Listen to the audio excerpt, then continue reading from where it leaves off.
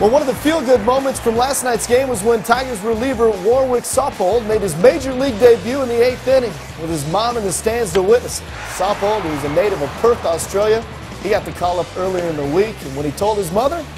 she booked a flight, traveled 30 hours to Baltimore in time to see her boy fulfill his childhood dream. I was actually looking around for her and trying to find her, but I couldn't see her, and I heard that she was flying the flag, so you know, I'm looking forward to going and seeing her, and she's had a very long day, and I really appreciate her support coming all the way over here, and yeah, I just can't wait to see her.